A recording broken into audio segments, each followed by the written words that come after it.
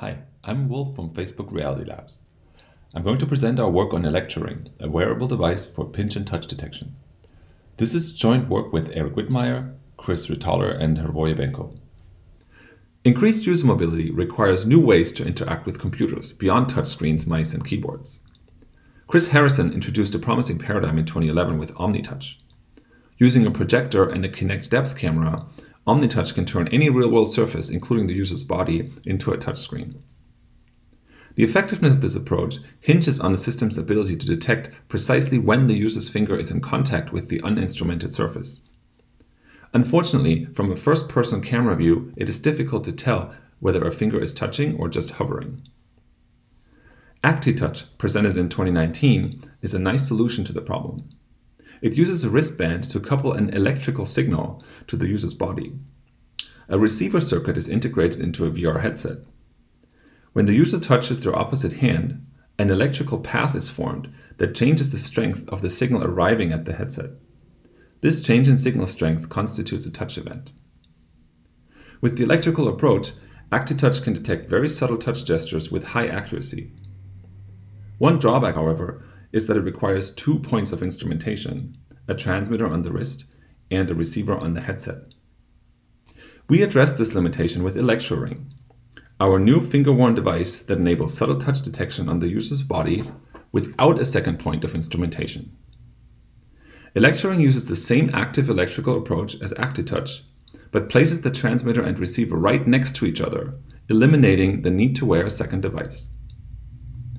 ElectroRing effectively turns the user's fingertip into a highly sensitive instrument that can detect touch with any part of the user's body.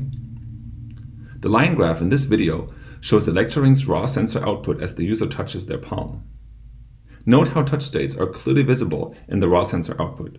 The signal level during touch is about 25 dB or 18 times higher than the noise floor, which allows for robust touch segmentation even with just basic signal processing. This works on any part of the body, including the opposing thumb. In this video here, the user makes a pinch gesture with their thumb and index finger. And as in the previous example, touch states are clearly discernible in the raw sensor output. ElectroRing uses 5 skin electrodes. Starting from the base of the finger, the first 2 electrodes form the transmitter. They are driven with a 10 MHz 3.3 volt square wave. The middle electrode acts as a shield. It blocks the transmitted signal from coupling directly onto the 2 receive electrodes, which are located towards the fingertip. When the fingertip comes into contact with another part of the user's body, a signal path is formed, shown here as a blue line. The small current flow creates a differential voltage between the receive electrodes, which are placed along the path. This voltage difference, with some amplification, is the raw output of our touch sensor. This figure shows ElectroRing's robustness to varying touch strength and its robustness to hand motion that is unrelated to touch. The blue graph shows the touch sensor output over time as a user performs 6 actions. The first 3 actions are pinches with decreasing strength. You can clearly see the touch signal even for the weakest third pinch, where the user's fingers are touching ever so slightly. At the same time, the user can perform much more vigorous actions that are not touches, such as tap the finger with a pencil, or wiggle the hand, or bump it on a table. The touch sensor remains quiet during these actions.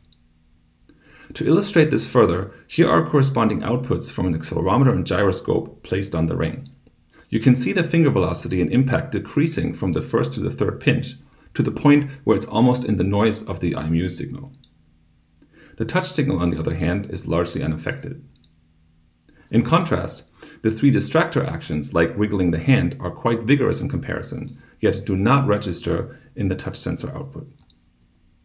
We built 3 application examples to highlight ElectroRing's effectiveness. The first one is drag and drop. Here, the IMU on the ring provides pitch and yaw angles for 2-dimensional pointing. The user can drag and drop documents with a subtle pinch, hold, and release gesture.